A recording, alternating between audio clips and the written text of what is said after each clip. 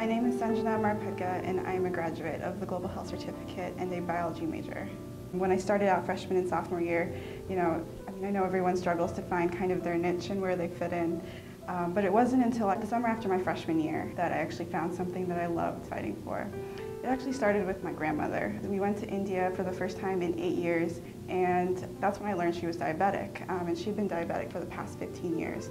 And that was the first time that I had actually seen the disease manifest in more than just the biology, because I had been able to do a little bit of diabetes wet lab research in high school, but never put a face to the disease. And the economic implications, the burdens of the social and cultural stigmas, the responsibility that it put on my family, it was hurting more than my grandmother. It was definitely putting a strain on my family, and that's what kind of spurred me to start learning about global health, because I wanted more of an explanation for what was going on, because it just didn't make sense in my head. It wasn't until actually the service opportunities and leadership program through the Heart Leadership Program that I got to find a grant to go to Tanzania, and that became my fieldwork experience for the Global Health Certificate as well. So my community partner on the ground was the Tanzanian Diabetes Association, and I was interviewing caretakers of type 1 diabetic children on their knowledge of diabetes and diabetes care.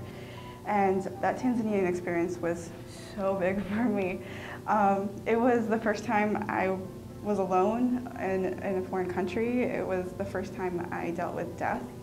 It was the first time I saw health as a social pathology, as an issue of social justice. And this framework of the social determinants of health, that was the first time I actually understood what that meant. And in coming back to Duke, I really wanted a way to kind of bridge my experiences in Tanzania with my experiences at Duke. While I was in Tanzania, I heard about World Diabetes Day. So I learned about the Blue Monument Challenge. And that's where they try to light monuments and buildings around the world in blue. And I remember sitting on the plane back thinking, how cool would it be if we got the chapel lit blue? And it was through different conversations with administration, with professors, and with other students that finally kind of served as the impetus for getting the chapel lit blue. I remember the side lights turned on. We stood there for another 30 minutes and the front lights turned on.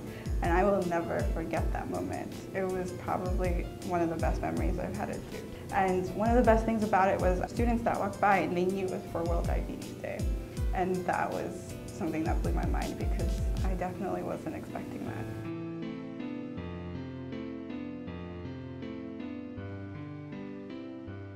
We got a wide variety of people involved in the day.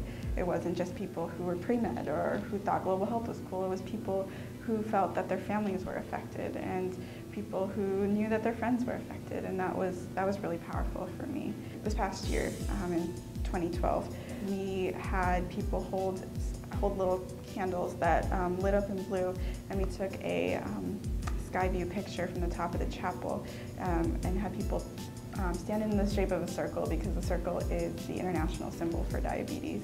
I think what I've seen through World Diabetes Day, especially people coming up to me and saying, you know what, I never even realized that diabetes could cause this and this and this, or that it could lead to this and this. And I talked to my aunt who's a diabetic, and that totally opened my eyes. It's really hard to figure out how to make an impact, and I think for me, getting people to realize that they are connected to the disease in some way is a success in itself. It was something that I really wanted to do as a testament to the people I met in Tanzania and the diabetic patients that I met in Tanzania, along with my grandmother. She passed away this summer, and it really hit me hard that I had never actually told her that she was the reason that I wanted to learn about diabetes, that I wanted to do, I wanted to follow the career path that I wanted to follow. And I really wish I had, because we didn't get to go to India very often, so never really developed a strong relationship with her, but